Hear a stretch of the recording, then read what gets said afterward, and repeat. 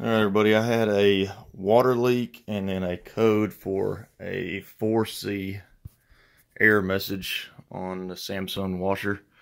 Saw a bunch of other videos that showed things for the valves, for the filters, checked all that.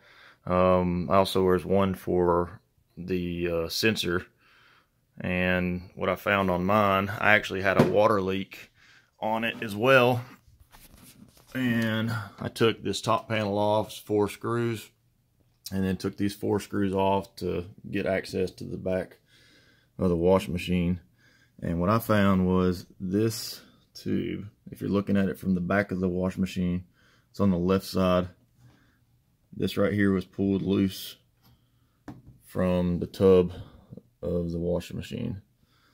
And I was able to get that back on there and then spread that clip back apart, so that the water can feel like it's supposed to.